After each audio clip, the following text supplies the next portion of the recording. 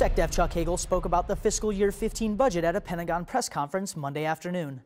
The budget is expected to cut more than $75 billion from the DoD over the next 2 years. The Navy will continue buying 2 destroyers and attack submarines each year. It will also maintain the 11 carrier strike groups, but USS George Washington may need to be retired pending sequestration and the fiscal year 16 budget. View the press conference and read more about the proposed cuts at defense.gov. PCU Somerset moved to Philadelphia this weekend, where she is scheduled to be commissioned Saturday. She is the 3rd ship named in honor of victims and first responders of the September 11th attacks. After her commissioning, Somerset will move to San Diego, where she will be home ported. Read more about these stories at Navy.mil. From All Hands Update, thanks for watching.